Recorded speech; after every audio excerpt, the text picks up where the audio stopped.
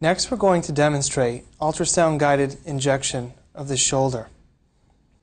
Before we get started, keep in mind that, as with any procedure, it should be performed under sterile conditions. This is only a demonstration of the appropriate setup. To begin the injection, we're going to place the transducer on the patient's shoulder with the notch of the transducer aimed towards the patient's ear. And we can see the supraspinatus tendon in clear image. Just above the supraspinatus tendon lies the subacromial subdeltoid bursa. It's represented as a thin black line above the tendon and will be the target site of our shoulder injection. Now that we've localized the subacromial subdeltoid bursa, we're ready for injection.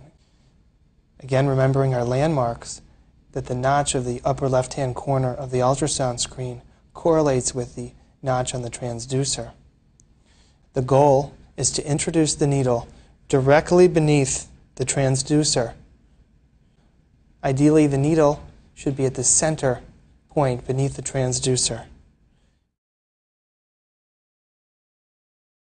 And we can see it penetrate the deltoid, which is the area above the supraspinatus tendon, and then it will penetrate the subacromial subdeltoid bursa.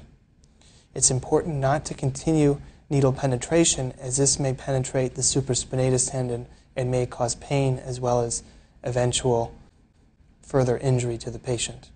With injection of Kenalog and lidocaine into the subacromial subdeltoid bursa, we confirm proper location by seeing expansion of the bursa. Here is an example of fluid filling the bursa. The injection is now complete and the needle is withdrawn.